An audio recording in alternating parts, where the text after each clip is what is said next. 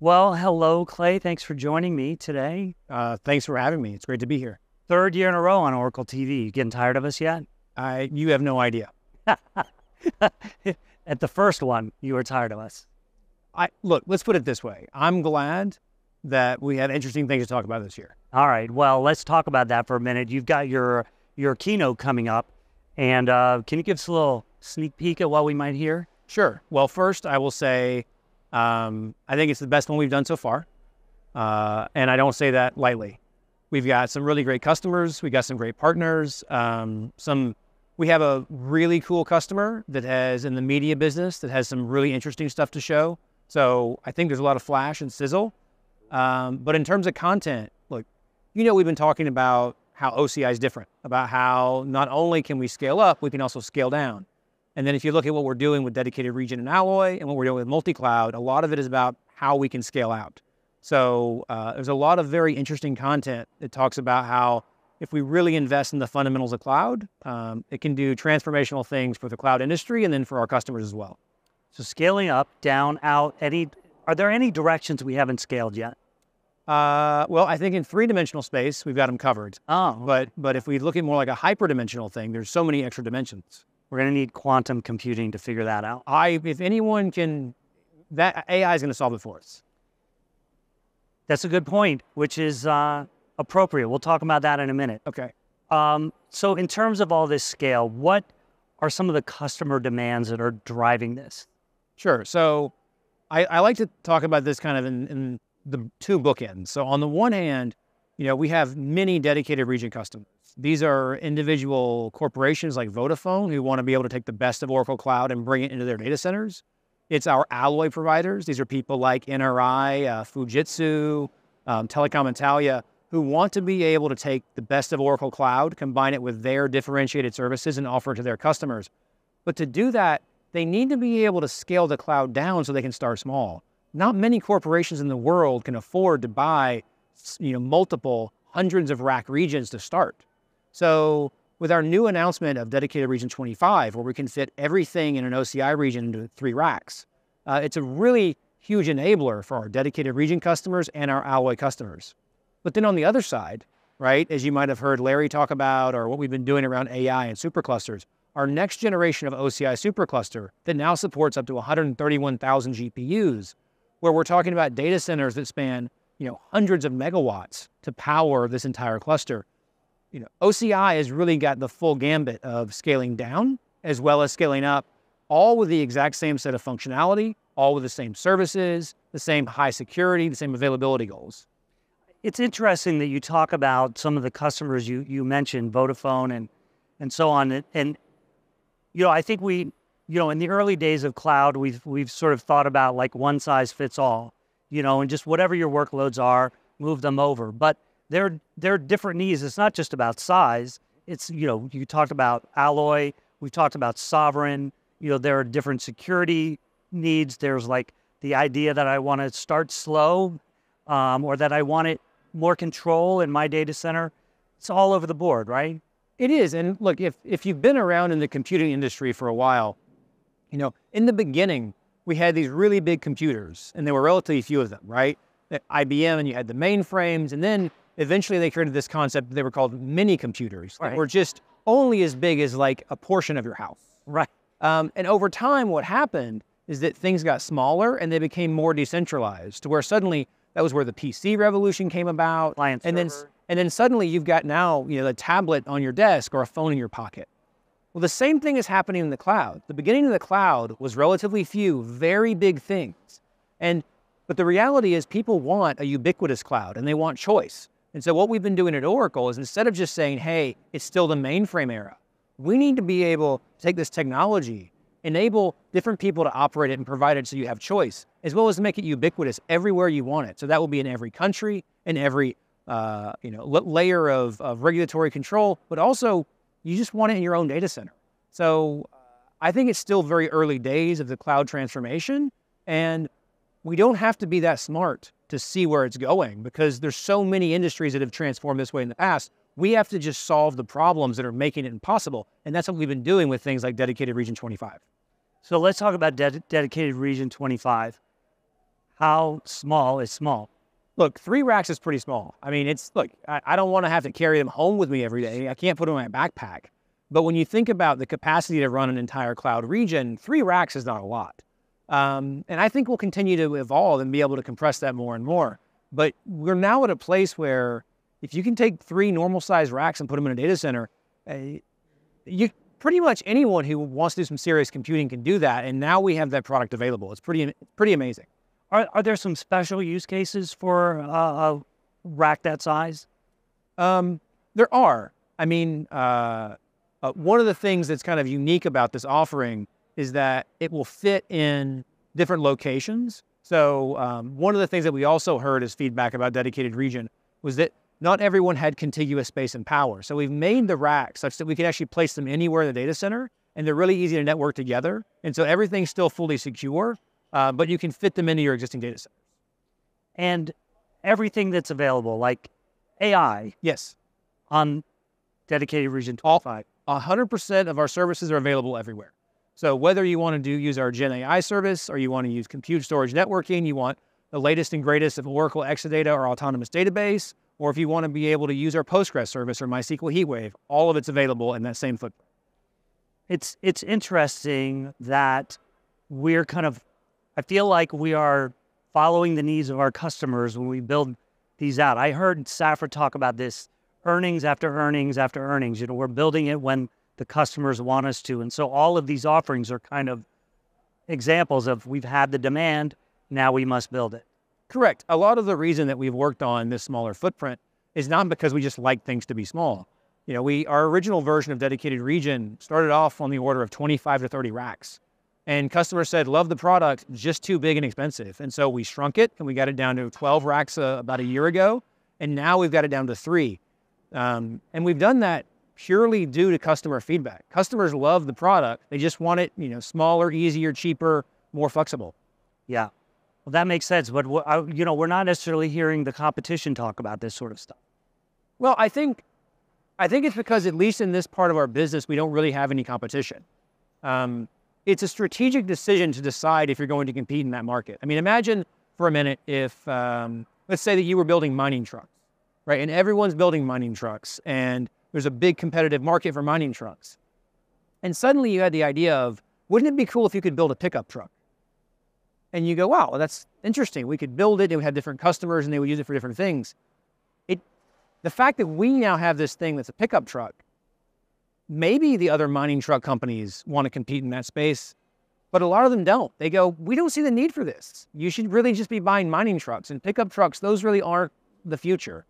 That's where I think people don't understand the thought leadership that we have at Oracle. We have a fundamentally different vision of the way the cloud works. Our competitors believe there's going to be relatively few clouds, and they're going to be very large.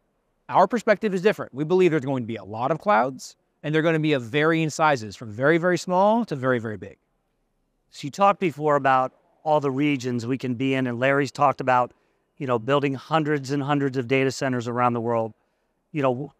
How does this benefit the customer? Well, it benefits the customers in multiple ways. So one is you get a higher level of control and sovereignty, right? So your data stays in your country. It's operated possibly by people who abide by the laws and regulations of your area. That's important for some customers. Another big reason is about latency.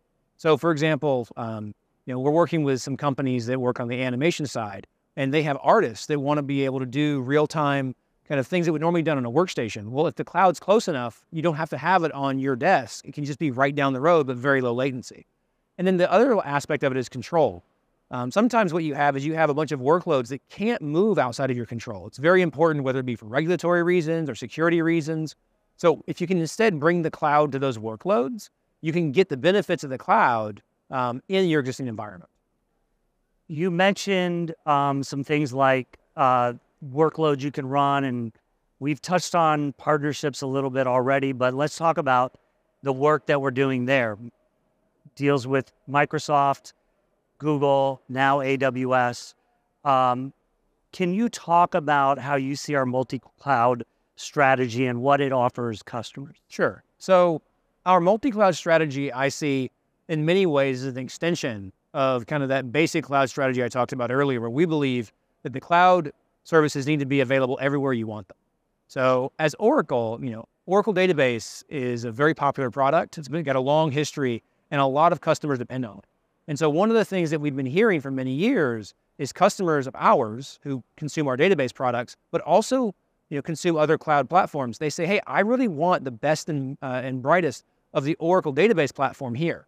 And so it started a few years ago with Microsoft. We started with the interconnect at the infrastructure layer. A year ago, we launched Oracle Database at Azure, which allowed customers to consume Oracle database services through Azure, but it was the full OCI stack, but procured and paid for using their Azure commitment.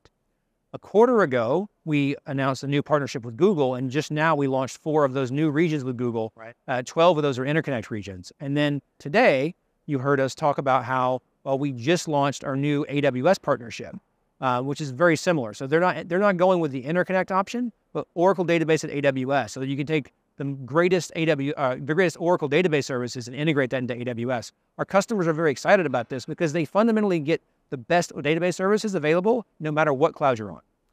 It's so interesting. I went back 2 years and watched Larry's keynote where he talked about walled gardens, these walled cloud gardens, and I'm old enough to have remembered the original walled gardens type conversations, right? And it was sort of like, wait, what is he saying? He talked about, Snowflake, a competitor of sorts, on stage, and how they were deploying Snowflake in multiple clouds. And he's like, hey, we got the hint. We think that's a good idea. We're going to do it too. It kind of changes. We're competing and yet cooperating with these other cloud providers. That's a hard thing to do. How are you looking at that? I think it's only hard if you make it hard. I think if you look across most large technology companies, we're constantly competing and cooperating. Sure. For a long time, Oracle Database runs on Windows, and we certify it, and we make sure it works incredibly well. There are many, we make sure that Java runs on top of all different operating systems and different kind of runtimes. So I think that you have to recognize that when there's a synergy where us working together is beneficial for us and for customers, that's where we do it. I think what Oracle's doing that's different is that we're not just running our services on top of the other clouds. It's the fact that we are extending OCI into those clouds, which has huge benefits for us. It has huge benefits for customers. And it also means that our multi-cloud partnerships get the latest and greatest technology. They're never lagging behind. I think ultimately, though, as you see industries mature, you always end up with interoperability and customer choice. Customers demand it. They'll put up with it in the early days, but as things mature and the needs become clearer, customers, it's very important to them that they have all of their suppliers working together. And if you don't, typically you're the odd person left out. Right. I mean, it's just so interesting, our partnership with Google, being able to, with our database service running in the cloud, also have that work with BigQuery, have that work with Gemini AI, have it work with whatever their services are, or ours if they want them.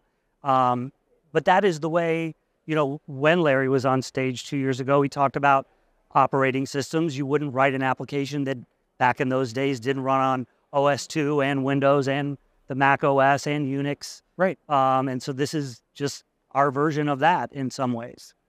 It is. And I think that, look, the thing to understand is that in the cloud infrastructure space, it feels like we're very mature, but it's still very, very early days, right? If you go back to the very early days of PCs, there were lots of applications that only ran on Mac, or they only ran on Windows or DOS.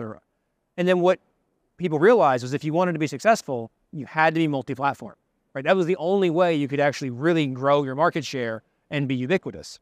The same thing is happening here. We realize that the only way to, I think, get to that next level of cloud adoption is to actually work together. And I'm encouraged by the fact that it's not just Oracle, it's the fact that we're able to reach these agreements with our sometimes competitors, also cooperators. That's very exciting for the industry right now. Yeah. I would be remiss not to just ask about our advantage with NVIDIA.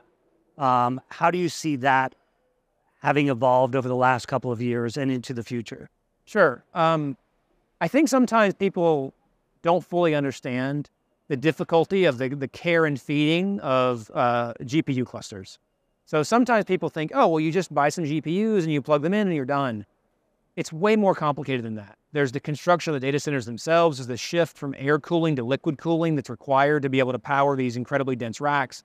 There's a massive amount of network engineering and network design that goes into interconnect all of these things together. There's the tuning and performance optimization of those networks. There's the processes that you use to analyze and fix the faults that happen in these hardware systems. How do you do your sparing program? How do you quickly repair stuff as it breaks? And then there's the entire software stack on top of it, your Kubernetes stack, your OS, all to be able to run and optimize these GPU workloads. It's not for the faint of heart. Yeah. You don't just go to the store and, put a couple in your basket and you walk home and it works. And so the thing that we are doing incredibly well at Oracle, and we have a great partnership with NVIDIA, we are design partners and we build new hardware systems together and test them out in very large scale labs. We're committed through our deep expertise in high performance, high availability, reliable systems.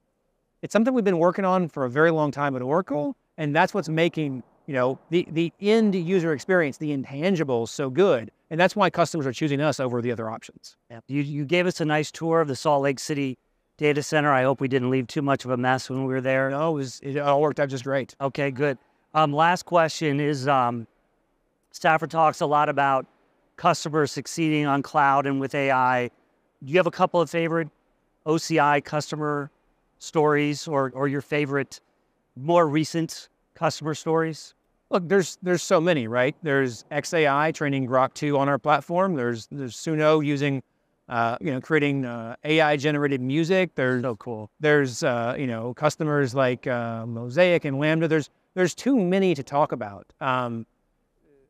The reality is that far more of these AI companies actually run on OCI than don't. And what I'm excited by is that not only is it language, right? It's not only large language models where they're doing text to speech or text to text, but it's multimodal, it's picture interpretation, it's video generation. It's incredible to see the rapid rate at which these AI models are changing and evolving so quickly. Yeah, it really is. Well, good luck on your keynote, and thank you so much for joining us again today. Thanks for having me, Fritz.